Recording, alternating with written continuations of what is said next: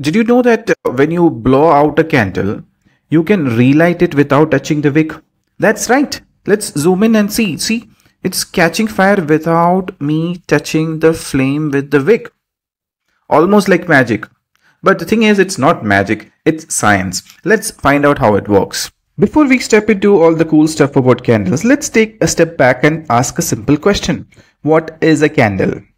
You might be thinking, well, I already know what a candle is. But let's break it down a bit. What do you think a candle is actually made of? Any guesses? A candle is made of two main parts, the wick and the wax.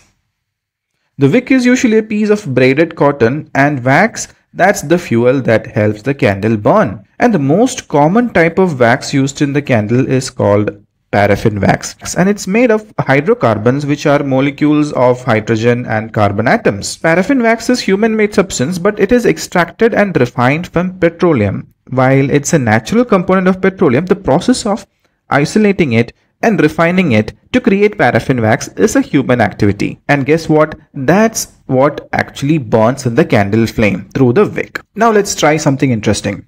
What if I try to burn the wax directly? Seems simple, right? But nothing happens. Why do you think that is? Because the solid wax doesn't burn directly. So what do? We light the wick. And watch closely, the flame at the base gets super hot, over 500 degrees Celsius. And that's hot enough to melt the solid wax. Now, the wick soaks up the liquid wax like a sponge. As the wax travels up, it gets hotter and turns into a gas. And here is something interesting. This gas then reacts with the oxygen in the air and releases heat and light with carbon dioxide and water. This whole process is called combustion. Remember what I showed you in the beginning? The wick catching fire even when the flame didn't touch it directly. Here is what's happening. When you blow out the candle, the gaseous wax, the vapor, keeps rising from the wick for a few seconds. If you bring a flame close right away, it doesn't touch the wick. Instead, the gaseous wax is what is catching fire here. And then the flame travels down the vapor trail, relighting the wick. It's not magic, it's science. The invisible wax gas is the secret behind the relighting trick. Alright, let's do a very simple experiment now. Right, I'm bringing a spoon near a stainless steel spoon and holding it close to the top part of the flame as you're seeing here. Let's see what happens now. Can you see that black? No, not visible. Yeah. Can you see that black thing there? That's the carbon deposit called the soot, the tiny black particles from the flame. Now let me put the spoon near the central part of the flame. Okay, do you see that white mark? Not very visible. Yeah, that is unburned wax. That white mark is unburned wax. Let me try that again by keeping the spoon really close to the wick where the wax is getting melted and converting to gas, and directly right at the stainless steel. Okay, I think now it's much more visible. Yeah, that is again unburned wax collected right on the spoon.